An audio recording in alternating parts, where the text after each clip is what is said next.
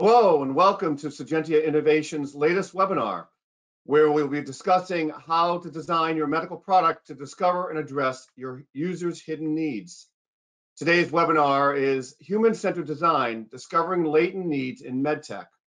I'm Josh Jackson, Head of North American Medical Business Development for Sagentia Innovation and your host for today's event.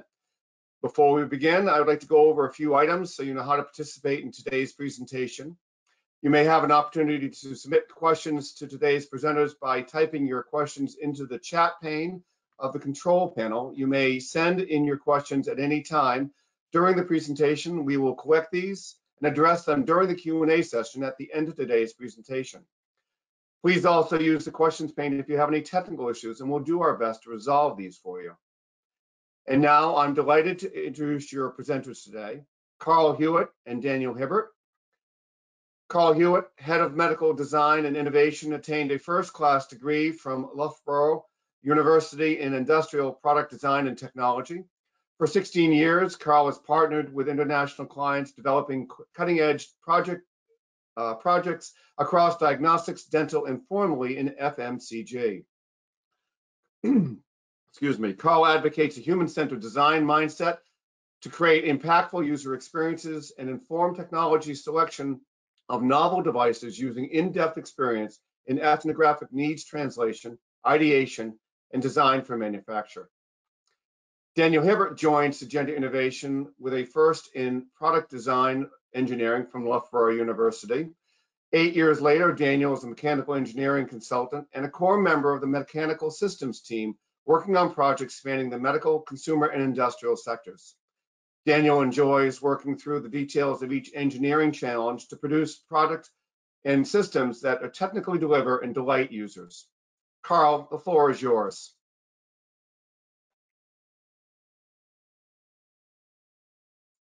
Thanks for the introductions, Josh. So I'm Carl, and thanks so much for joining us today. So this is sPEEK. This is our award-winning voice-enabled surgical loop, and we developed sPEEK during 2020, and we submitted this for a Red Dot Concept Design Award in February of this year. And in July, we emerged from over 4,100 global entrants, and we were awarded the Best of Best award in our concept category, and then put forward for the top 5 shootout for the Luminary Awards. Now, as an internally funded project, number one, we can talk about this, unlike most of our confidential client projects. And two, we thought it was a great demonstration to illustrate how human-centered design can provide value to early R&D. So today, we're going to share with you that journey of the initial discovery of some of the stakeholder needs, and then how we translated those into sPEEK. So first, I'll start with what is human-centered design, and it's fundamentally a mindset where we look to integrate a lot of methodologies focused on the view that if we understand people and their needs, we can improve strategic decision making and increase the effectiveness of product and service design. And it answers the is it real question, and it can support the can it win and is it worth it question, which I think are key to defining one opportunity from another. So if we place ourselves in the user mindset, we're much better able to uncover the high value needs. And we can use this focus to allow us to move from just problem solving to problem framing and finding. So in other words, we're not simply proposing to find solutions to problems that have already been identified. We're instead looking to identify and understand problems that have yet to be seen or have yet to be uncovered. And in the same token, I think it's important to frame what human-centered design isn't.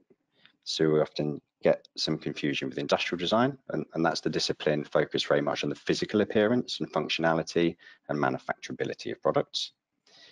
User experience often pops up a lot, which is a term that originates in usability. It was adopted by a lot of the human-computer interaction designers in the 90s for digital and graphical user interface design.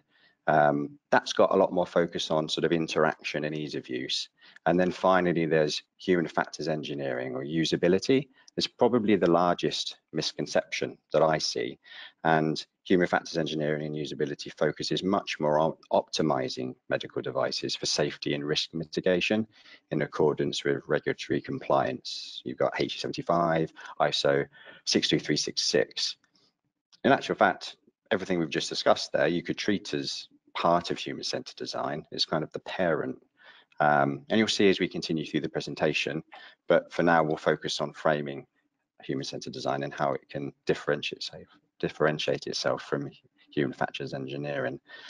It's probably useful to first sort of frame a typical product development life cycle and some of those key milestones depicted with the diamonds there in the graphic.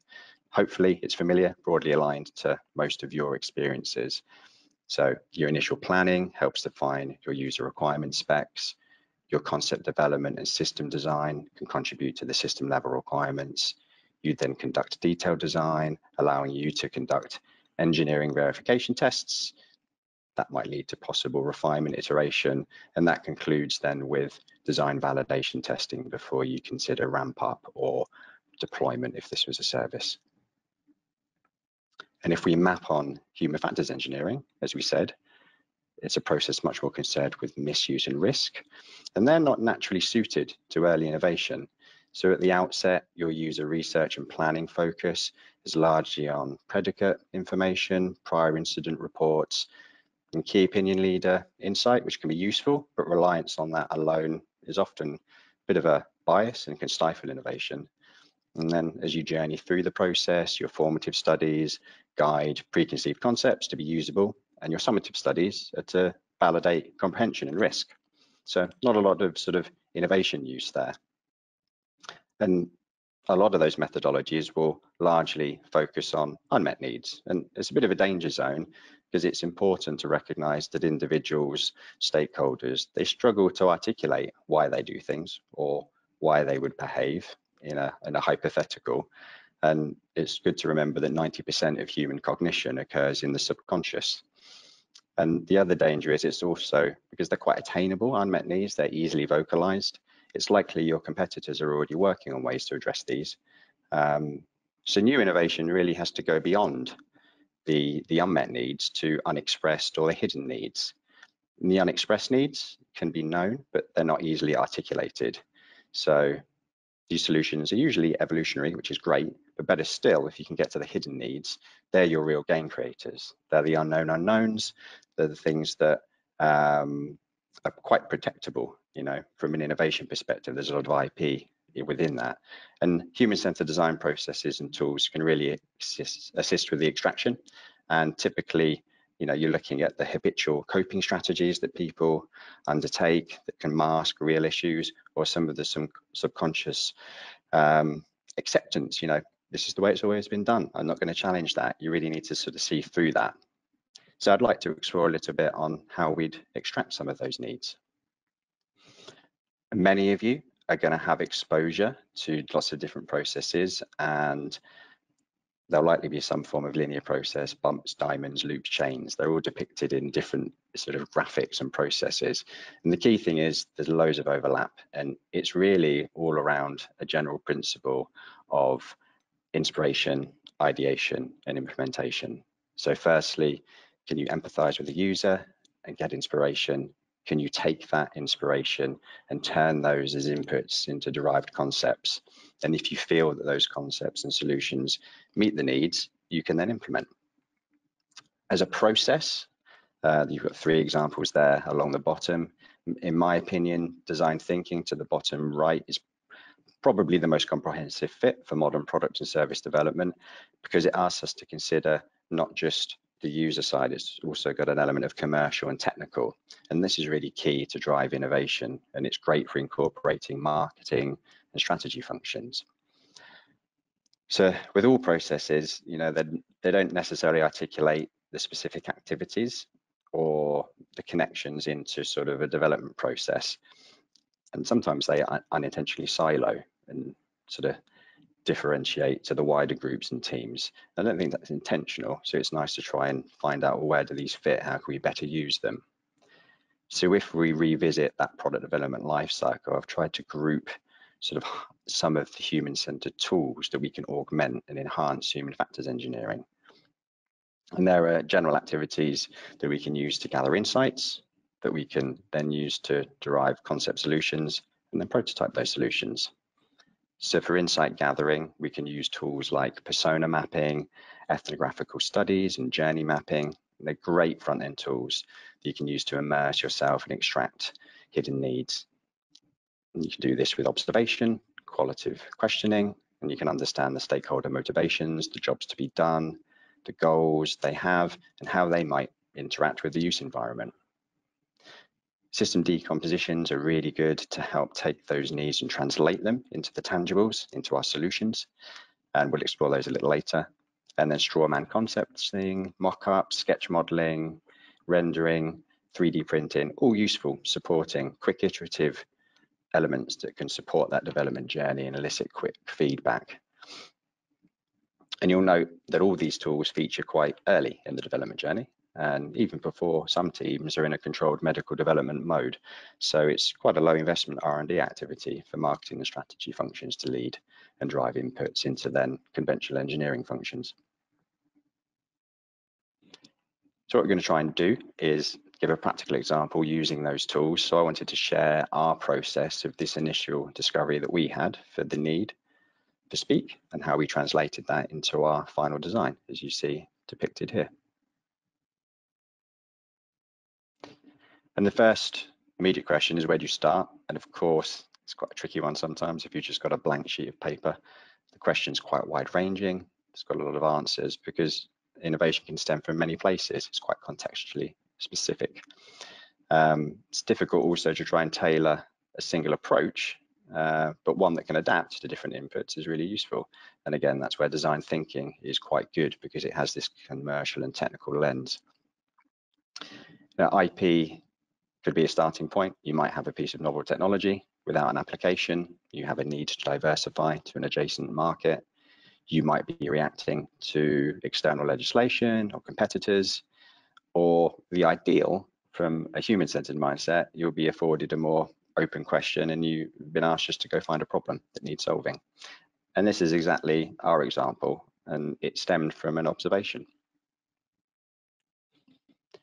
We're quite fortunate, we're quite lucky that we get exposed to a lot of technology in the work that we do.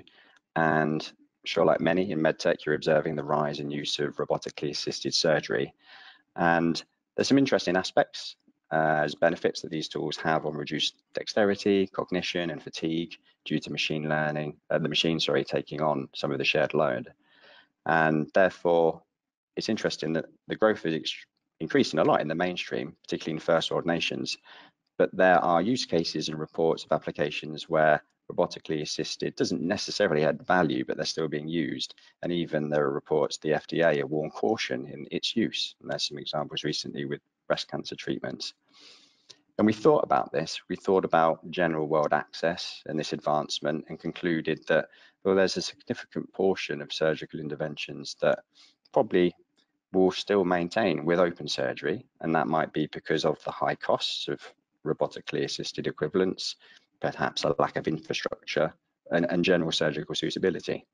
So we thought with that mindset, how could we leverage some of the pros of robotically assisted surgery, like fatigue reduction and the reduction in cognitive load, but try and do this in a more accessible form.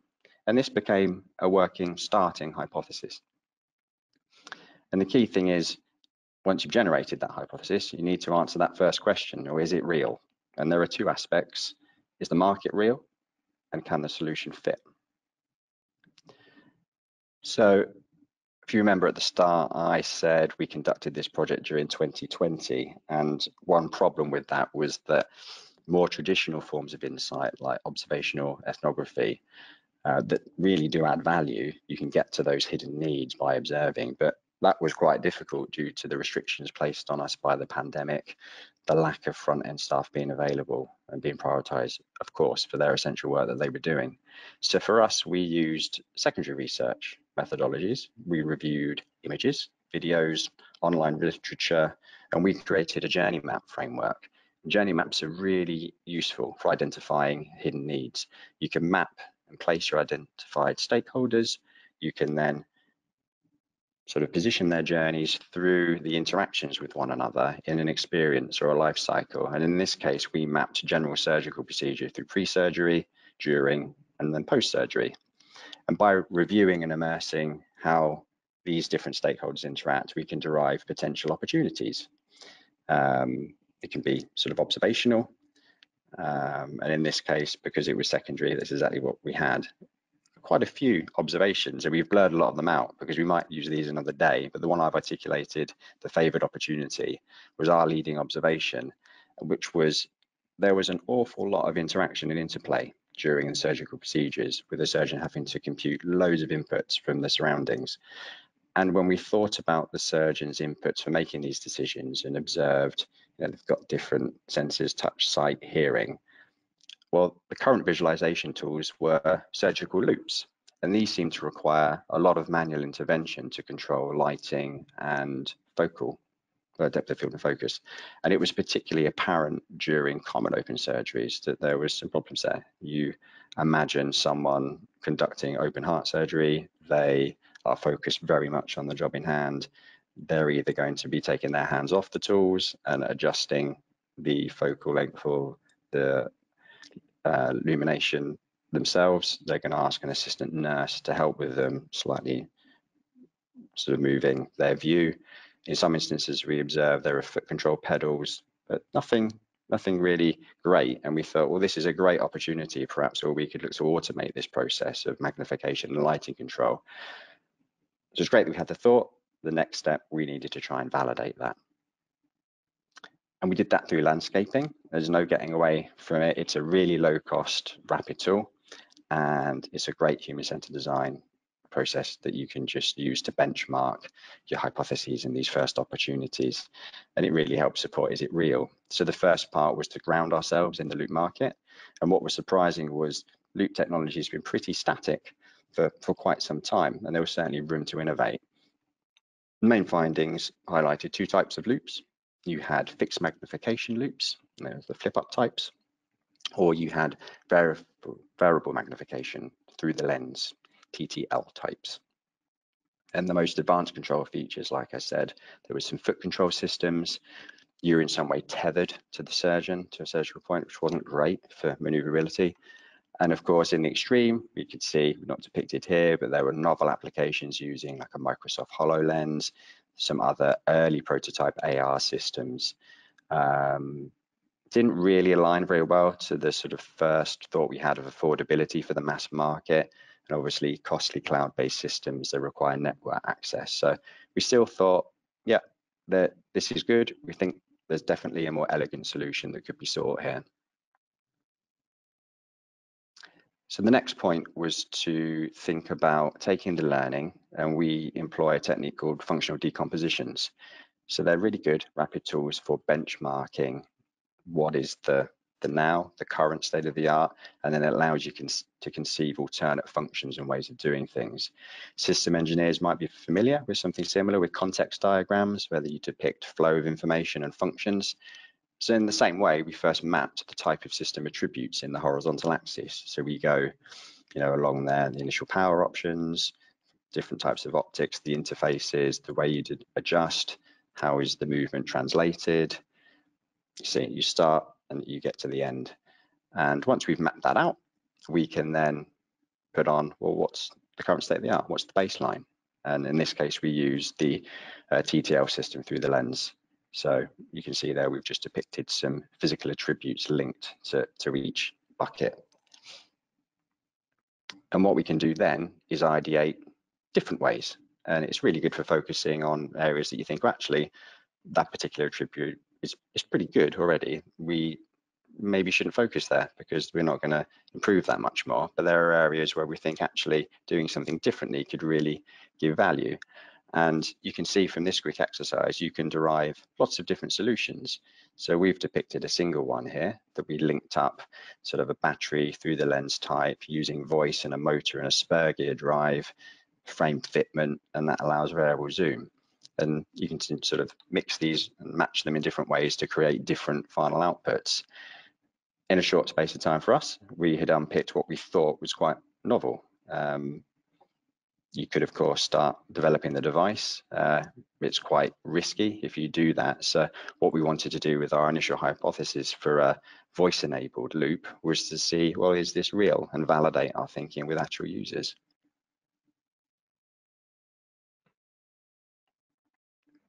And this is where primary research is useful. And thankfully, by this time, we were out of lockdown in 2020, we managed to actually structure some Microsoft Teams interviews. And we did this in two parts. The first was to structure sort of an unbiased understanding of the participants' roles, their working environments, the visualization tools that they use on a day-to-day basis. And then the next part was a bit more specific and targeted. We asked them to share their experiences through their current Loupe usage, and concluded then with their thoughts and experiences on a voice-controlled loop, which was our leading hypothesis and solution that we had right now. We were pretty happy to confirm the feedback was really positive out of the users that we had. The main negative reaction was from established users perceiving cost of buying new loops, which were traditionally a one-time purchase, but overwhelmingly the idea of hands-free optical focus and illumination gave us the confidence to proceed. And we were satisfied, clearly, and thought, great, it's a real need. We've verified that with users. We could go straight off and re-event an AR headset that we thought was going to be the best way to do this. And yes, that's a real product, the picture there. But we thought a better thing first was to really immerse ourselves into the real world use of loops. So at this time, it's great to be involving the mechanical software and systems engineers. These are core attributes to a team that should be involved very early on to support human factors and design leads. So I'm now going to hand over to Dan, and he's going to introduce the next aspect of our human-centered design process from the perspective of a mechanical engineer.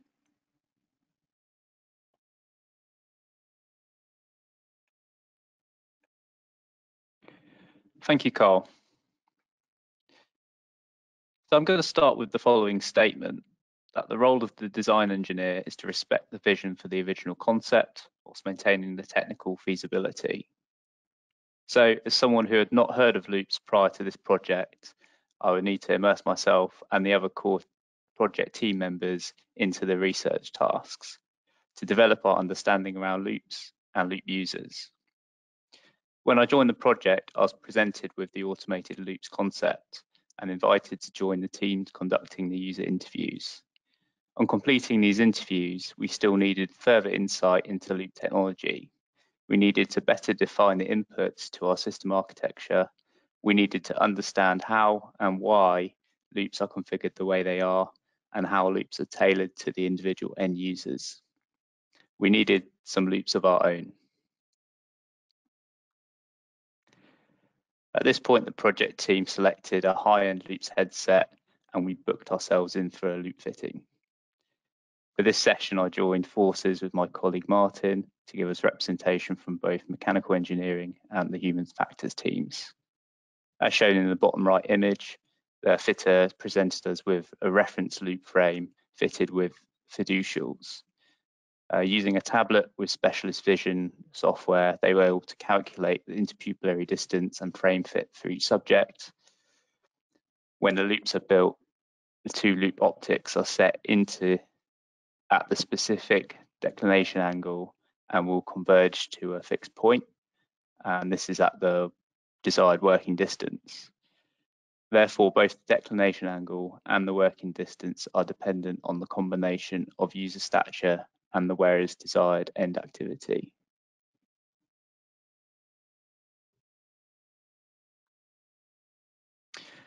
So to this point, two surgeons may be performing the same procedure, but the declination angle and working distance will vary depending on their individual anthropometric data.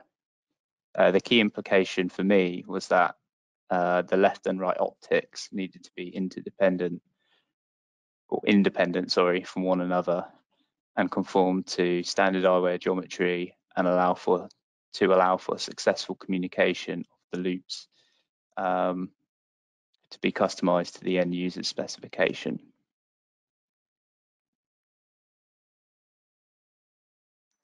So the key learnings built up during the development were critical in making key design decisions. Keeping the headset lightweight and balanced is paramount to the success of this concept. So let's now discuss some prototyping. Our first prototype rig was built for testing software motor control. The belt drive concept shown on the left is technically feasible and also very cheap. However, it was evident that the bulk was going to interfere with the user's vision, the size would make the optics fit more problematic, and it would add significant weight. It looks pretty naff. So we needed something more compact. The second iteration was focused on miniaturization of the optic mechanism. It incorporates a small micromotor and minimal mounting hardware. Unfortunately, this arrangement of micromotor was not up to the job. The performance was unreliable, therefore we had to increase the motor size and beef up the mounting hardware. This to address alignment and rigidity issues. So we arrive at our third prototype. We've got the minimum mechanism size for a technically feasible product. And in this prototype iteration, we've optimized the motor position, which we'll explore on the next slide. So drawing on our earlier fitting session and the primary research, we understand that the use of loupes is similar to the use of varifocal glasses. Users will predominantly be looking forwards through the glass lens. When the user requires additional magnification, they'll look downwards and peer through the magnification optic. So we understand that any obstruction of the lens area above the top of the optic needs to be minimized to preserve forward vision. Equally, any obstruction to the sides will reduce the user's peripheral vision. Therefore, the motor placement should be located below the optic, outside of the user's vision, whilst avoiding any collision with the user's nose.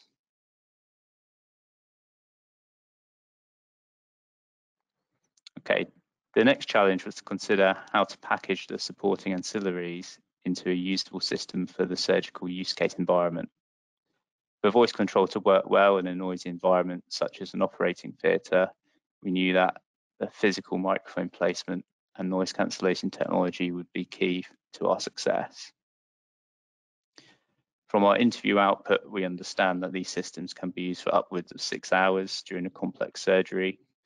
Therefore, component distribution and minimizing the overall system weight will make the difference between the user's complete immersion in the surgical procedure and unwanted painful distractions caused by heavy components or poor weight distribution. Trailing leads had also been identified as problematic, so a form of integrated battery power source would be needed. Power budgets were key to give us realistic estimates for battery sizes and weights suitable for our target runtime. We quickly mapped out a few schematics of the microphone and battery embodiments to discuss the pros and cons of each approach. And after considering all the data inputs, we reasoned that a rear-mounted battery pack would counterbalance the front optics. A self-contained headset embodiment would facilitate the user mobility while still providing suitable options for microphone placement.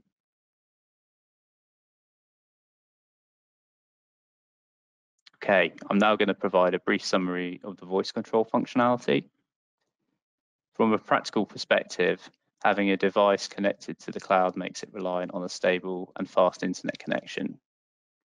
By virtue of the cloud infrastructure, there are immediate privacy and security concerns, which can be a legislation nightmare for any medical device developer. We identified that local edge processing of voice data was possible using Sensory's truly hands-free algorithm and was an appropriate implementation and suitable for a medical device where reliability and security are paramount. So we were able to perform local edge processing of the voice data using an embedded microcontroller on our prototype headgear. We were able to test our command and wait word approach with the Sensory mobile app, pictured on the slide. This gave us quick feedback on the effectiveness of our choice of wording. Then with our commands defined, we swapped out the smartphone for our own hardware implementation. We were able to test the performance of our prototype headset in our very own anechoic chamber. To do effective testing, the key trick is to simulate the end use case. We use directional speakers, playing sounds mimicking noises from a typical surgery environment, so from the operating theatre. This allowed us to explore microphone placement on the headset and optimize our audio signal processing. There is a trade-off for swapping the cloud-based server for an embedded microcontroller. You know, you eliminate connectivity and security issues. However, you've now got to keep concise choice of command words, and you have to work within the hardware limitations of your embedded microcontroller. So the convergence of all the inputs and testing led us to our final mechanical test rig. This has been invaluable in delivering the technical functionality and demonstrating our concept. It's allowed our team to wear and interact with the device and experience the voice and touch control interfaces. Further field testing and development is required to improve the usability and fine-tune the voice interface with using surgeon input through formative studies. This technical demonstrator gives us a basis to start thinking about the practical design of the remaining product elements. And this is where I like to hand back to our design team. So over to you, Carl.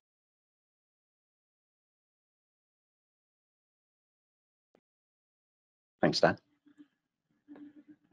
Yes, hopefully you can appreciate where some of that framing, getting the mechanical engineers involved from that early stage just really allows them to make some quite objective decision making on the architecture.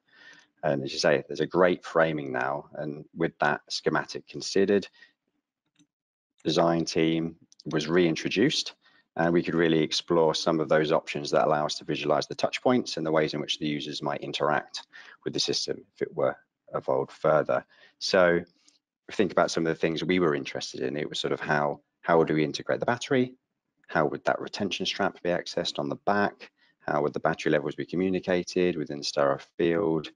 How can we make everything sort of sleek, cleanable, given the confines of the use environment that it was going to be used in?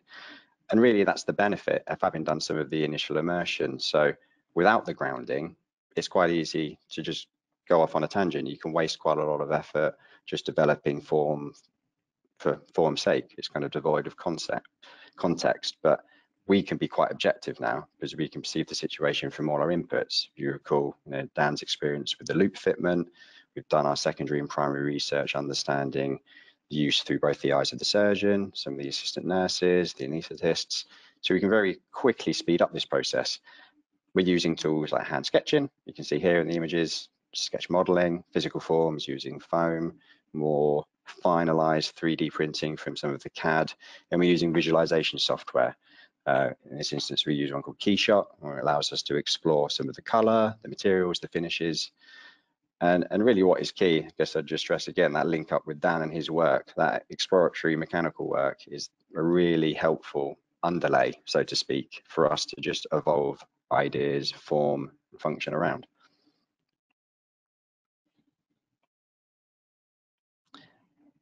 And it allows us just to converge. So we can quickly get to a pretty considered system for our final design. We just go through some of the points. So we'd been able to sort of up the fidelity. So the battery pack, the electronics hardware, the headset, the adjustment control, all situated in that rear, like Dan was saying, to counteract the elements of the weight of the lenses and the optics on the front. We're going to use a high density LiPo cell. This minimizes the weight, but gives us that power requirement we think that was suitable, sort of 4 to 6 hours, that sort of average use time that we figured from our interviews. And the battery can be easily swapped by the assistant without the surgeon having to remove the headgear. So really trying to think about minimizing the disruption during surgery. Try to think about the contact points, considering the headgear sort of distributes the weight, trying to avoid weight around the bridge of the nose, spread it across sort of some of the ears on the surface crown of the head. We've put in things like the battery LED indicators, just making sure that the power levels are easily communicable to other people in their operating theatre. It's below the line of where, say, like a hairnet would go. The 2 LEDs themselves, we've got 2 placements, really trying to think about, well, reducing shadows. And again, with that optics that have been moved around and the mechanisms, it allows and affords us to put it below that peripheral view that was really key. We've got 2 front-mounted microphones. We've got one in the rear. We realized from our testing that was really important for the interference of the crosstalk, all that suction line, the beeping monitors, crosstalk from clinicians. And then we could put in a few little embellishments as well, thinking about an interchangeable strap on the top, so one that can part in the middle slightly to cope for tied up long hair, not just thinking about maybe more stereotypical male style hairs of female surgeons as well, trying to be inclusive. We thought about the idea of accelerometers. If you think you're looking down, your lights are on, colleague speaks to you, you look up, you don't want to blind them. So the accelerometer, when you look up above horizontal, just dims and switches off to avoid whiteout of your companion clinicians. And in the event of a battery failure as well, the loupes would automatically default to a 3-time magnification, just so you weren't in a state that was unusable. So lots of little subtleties that all go to just improve that overall experience of use. So you really get to the final question in the journey, sort of, is it worth it? And it's a pretty definitive question, and where I think human-centered methodologies can really help to fill in the gaps. So you can have that courage to stop a project quite early on if you don't think it's got the growth to succeed, the potential.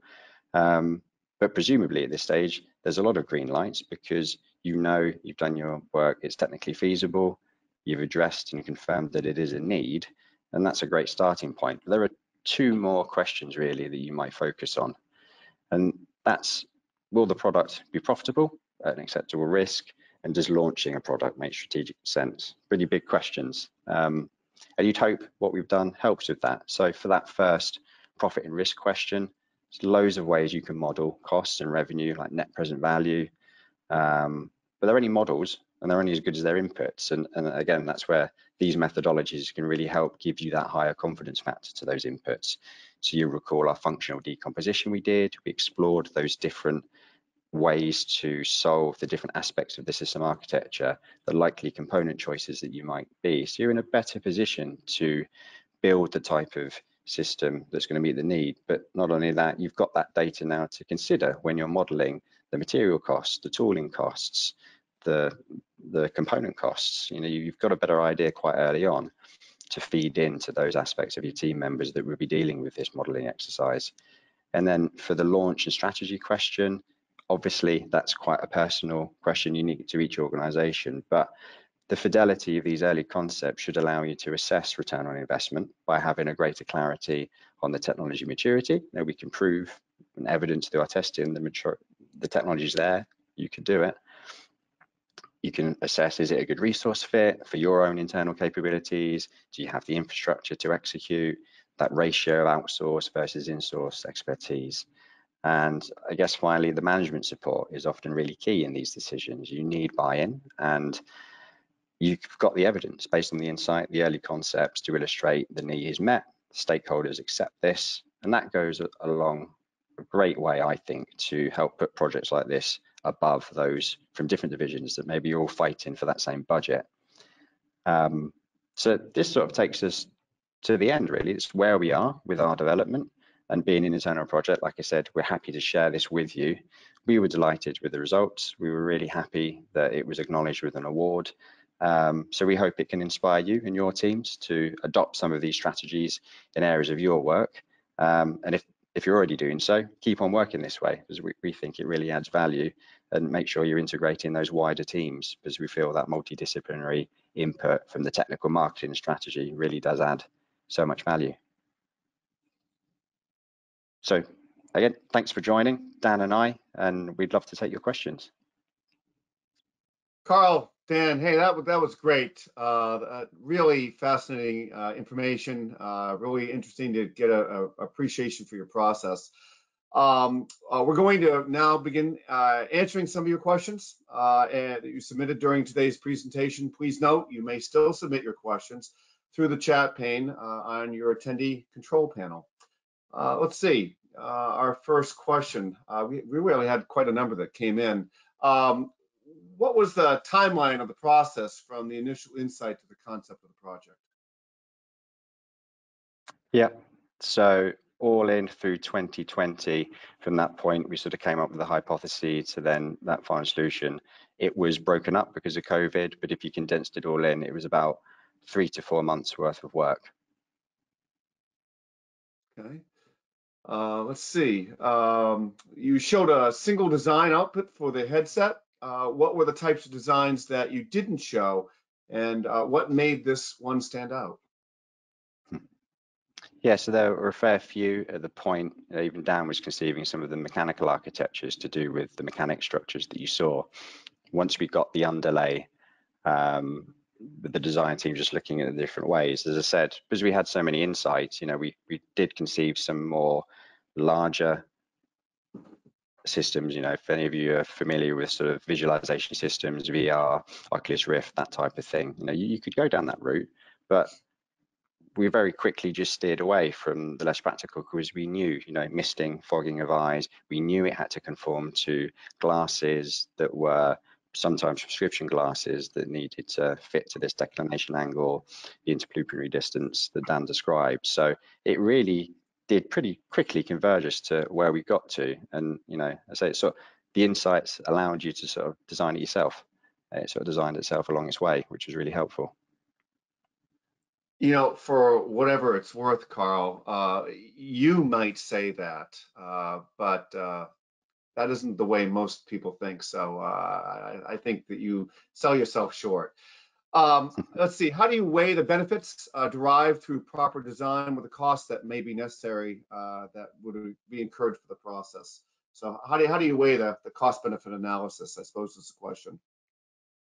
So at the back end, like I say, you can do more, I guess, definitive methods like net present value. You can really go into the detail once you've got some of the sort of hard technical core there to allow you to do that analysis. But earlier on, when you're just sort of weighing up cost attributes, that feedback we mentioned earlier, where we said one of the concerns from existing users were, loupes are not really expensive compared to surgical robotic, but they're not inexpensive, and why would I necessarily want to change? So we were conscious when we were trying to conceive the architecture, what are we adding? We're thinking about micromotors, some gears, we're thinking about the edge processing hardware that we needed. We're looking sort of a BOM increase in the order of sort of $250, $500, $750. Is that acceptable? Is that acceptable for the given benefit that you get in the use? And if you can convey the use benefit articulated through the need, I think that's a really compelling reason how you can sort of justify that cost increase. Of course, it's a better product, so there would be an expectation that perhaps someone would be expected to pay a little bit more for that. Sounds like you're wearing both a marketing hat and an engineering hat. Nice job. Yeah, just to add something there, through our interviews with our users, we kind of established what their expectations were, what they'd expect to be purchasing a top-end loupe for. The point was made that a typical user would buy one set and use it throughout their practice. So we'd have to deliver something differentiating to encourage them to consider, our product. Sure. Yep. I thought this was an interesting question. There's an awful lot of subjective input that could go through the process. And I'm curious, or this person's question was, he said, I'm curious, how do you wade through all those choices effectively? Yeah. And one of the negatives is sort of when people think about industrial design, it's subjective. What's the why you're doing this? How are you making those rational decisions to get you to the form that you've ended up with? Is this form over function? Should it not be function over form? And again, I think the grounding that we've got in this process is if you can do the ideal and start with the user need, you can try and extract and elicit the unmet, the unrealized, hopefully, as we're saying here, the hidden needs. It's kind of indefensible when you're presenting options. You can sort of explore, look, there's video evidence, there's observational evidence of someone struggling with this, and we've presented this hypothesis that we think addresses that. We've presented that back to those users who didn't even know that was a real need. And you can sometimes see the delight on their face when you're presenting early concepts. So personally, we find it's a massive tool that can sort of cut through the subjectivity.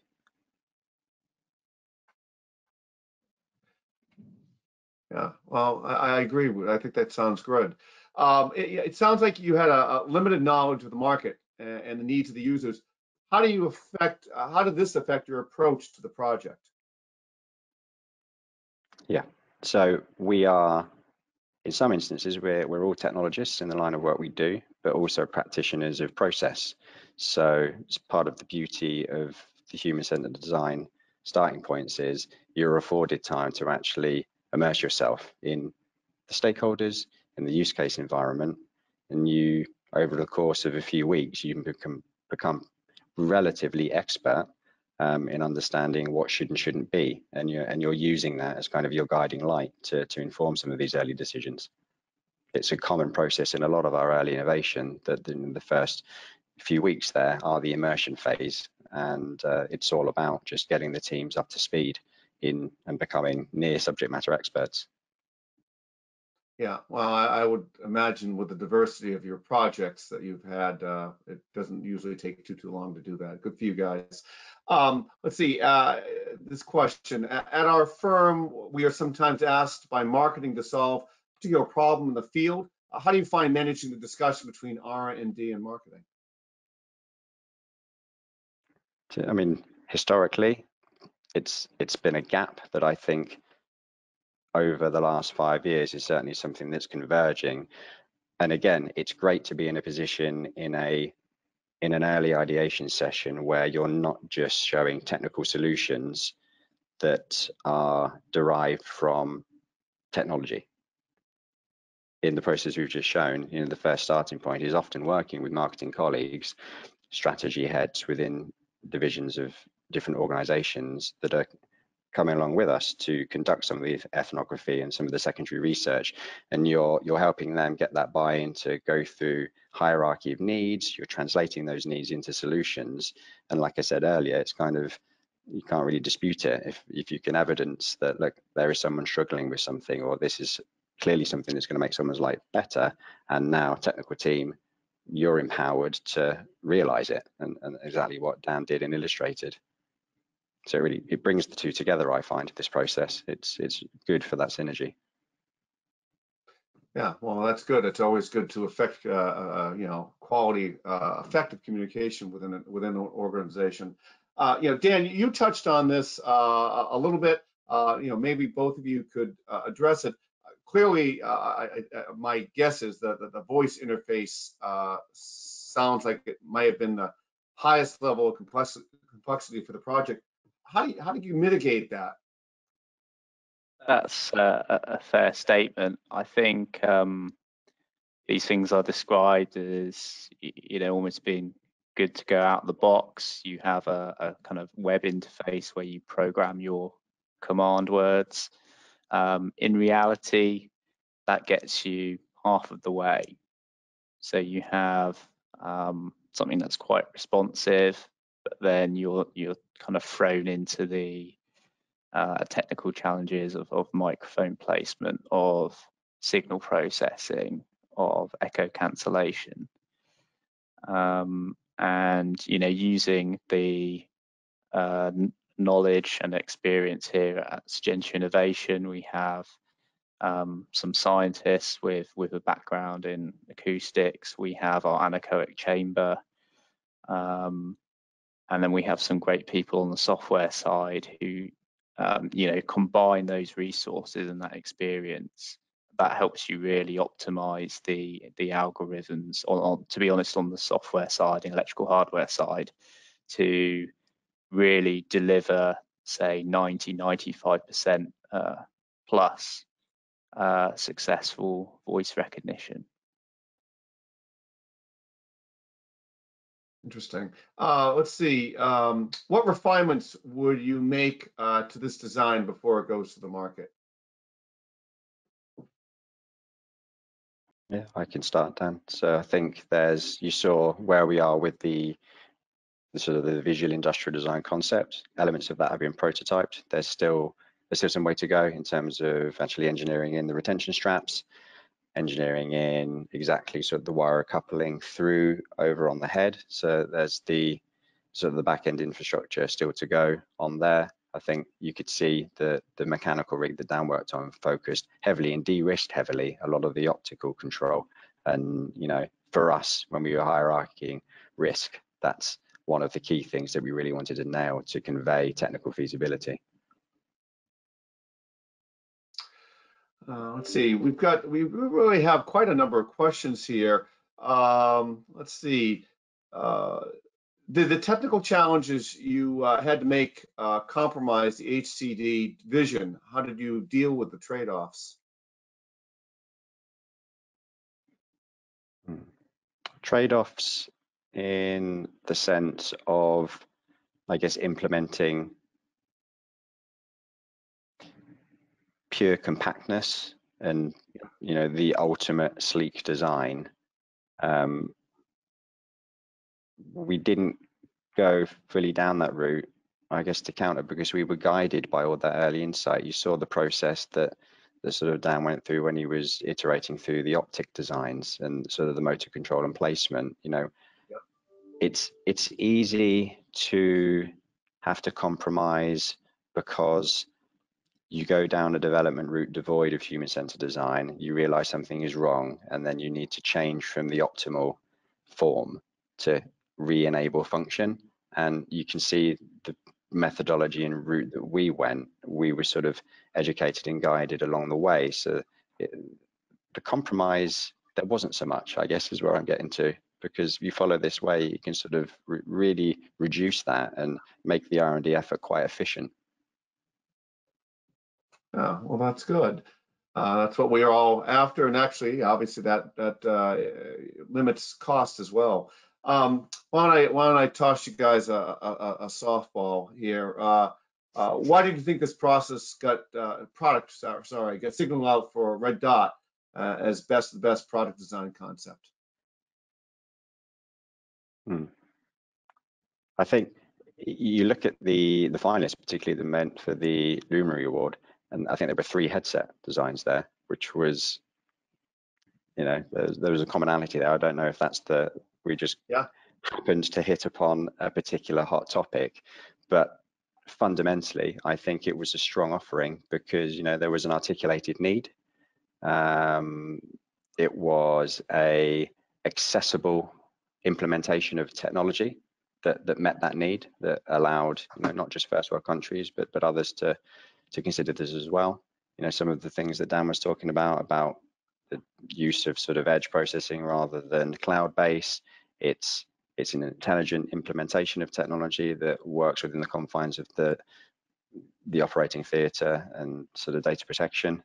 And fundamentally, it was a compelling usable output. You know, you often, when you see something at a concept form, it doesn't always look convincing. It doesn't look real because context, size, aesthetics aren't quite right. But I think the process that we did really converged to something pretty tight. Yeah, I think for me, you know, most of us now would have experienced maybe a smart hub in our homes, sometimes more successfully than others. And often it can be quite a novelty. You know, what do you use it for? Checking the weather or playing some music. So it's exciting to find a use case where in the context of surgery, adding voice interface to a surgical loop can add meaningful function and be of genuine benefit to the end user. So if we can give a surgeon who's performing surgery, is donned in PPE with hands full of tools, they can then through voice command change their magnification. That's a great benefit because they would previously have to down their tools or ask an assistant to do that. So we're going from seeing, you know, quite widespread but often a novelty kind of applications of voice to something more meaningful. Let's see. Why don't we make this the last question? We'll certainly get to other questions directly if you have them. The depth of your internal research is impressive. Do you do a fair number of internal projects like this throughout the year? Either one of you able to address that? Yeah. So yeah, we have an internal projects division that we look at all manner of novel applications and where we think technology could be applied. Sometimes that's for the betterment and upskilling of our own people, because there's a particular skill set we think we should be becoming experts on that not necessarily clients are looking at the minute, but we think is going to be topical. So yeah, it's an intended process that we have in here, and sometimes it comes good like this one where we can really apply the output to apply for something like an award, and we're so thankful that we won this one. Yeah, well, I think it's clearly evident. Just frankly, looking at the final product, it looks terrific, and you know, just seeing that is going to be very edifying for the whole team. Let's see. Well, we're respecting everyone's time. That is all we'll have for you today. We hope that you enjoyed the presentation. Thank you, Carl and Daniel. I realize there are still questions we did not have time to respond to. Carl and Daniel at the Sagentia Innovation team will be sure to follow up with those of you who've asked questions and did not hear a response today. Please note, if you'd like to watch this presentation again or share this webinar with your colleagues, we'll be sending you a link, and you may find it on our website at sagentiainnovation.com in the coming days. If you'd like more information about the topics we have discussed here today, please be in touch with us at info@sagentiainnovation.com. Once you leave today's webinar, you will receive a survey, and we would appreciate it if you complete it and provide us with your feedback. It will help us to continue to improve, provide you with meaningful content in the future. For additional information or learn more about Sagentia Innovation, please follow us on LinkedIn and Twitter. On behalf of Sagentia Innovation and our presenters, Carl Hewett and Daniel Hibbert, thank you again for joining us today. Have a great rest of your day.